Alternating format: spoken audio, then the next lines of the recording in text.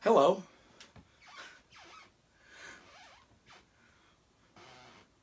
Wow, that was some cake. I'm so glad we practiced really good during the week. Mac and Cheese really had his finger on the pulse of this team.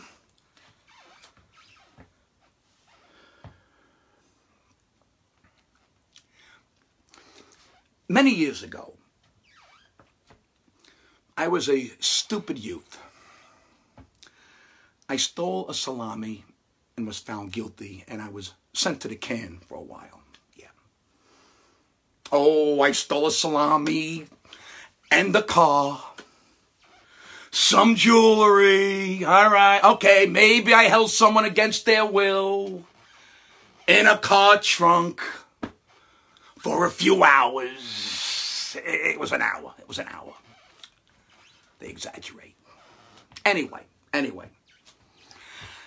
I decided I didn't want to take any chances of getting poked in the keister while I did my time. So what I did, I decided to encase myself in a cocoon.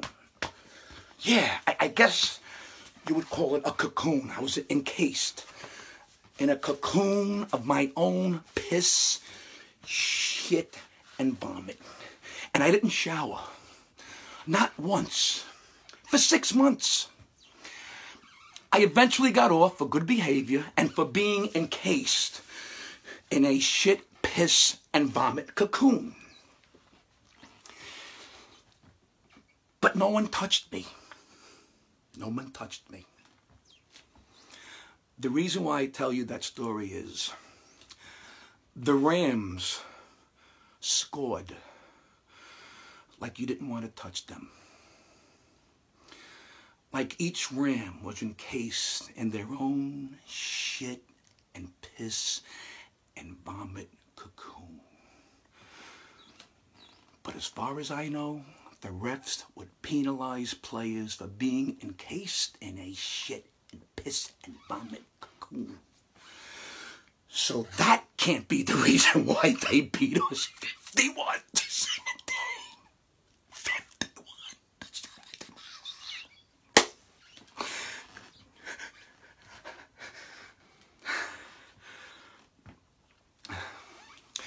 My mother-in-law won the over 41.5.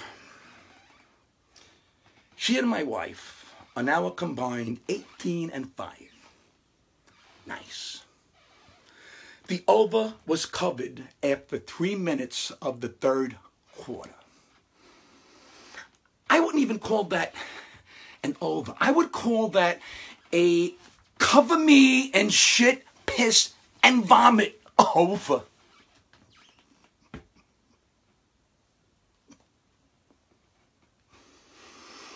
You know, I thought I'd be really mad after this game, but I'm not really that mad. I'm hurt. I'm sad. I'm confused. I'm really confused. I think I jerked off during the third quarter, but I'm not sure. My left nut hurts, but it might be because I punched myself in the dick when we had the punt blocked. I want to hang a do not disturb sign on my fucking forehead. Right here. Right here. Maybe a little over. Maybe a little, yeah, right here. Right here. Do not disturb. But I'm afraid the maid will come in anyway and make my imaginary bed.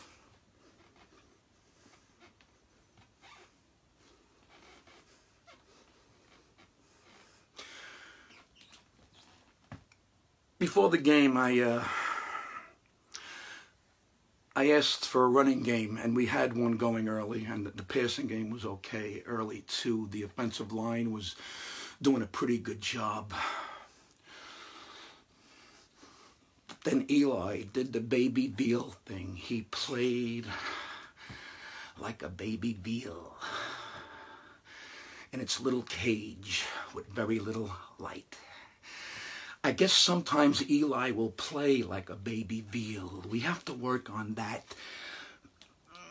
For next week, we'll work on the baby veal thing. Early interceptions and fumbles against a team like the Rams is not a good thing. Then, it just got out of hand.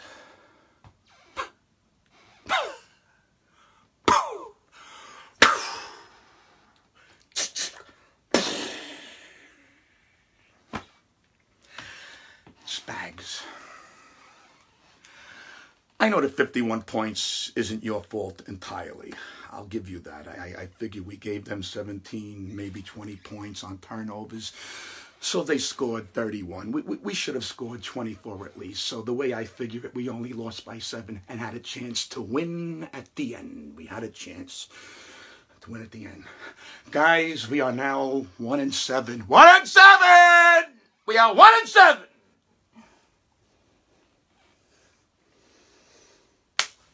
We are halfway done with the season.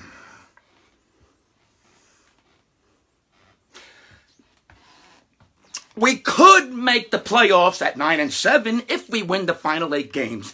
It is possible. It is possible. It's also possible that my asshole just whispered, "Parlez-vous français?" Or, "Merci." That's my asshole. "Merci beaucoup." That's if my asshole was Edward G. Robinson in French. "Merci beaucoup." My asshole just fucking told me that. Calm down, asshole. You rotten, cotton-picking rabbit, you!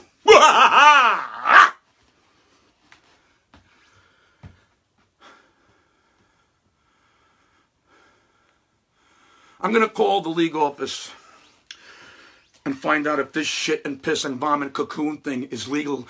Because if it is, we are doing it next week. You guys go shower.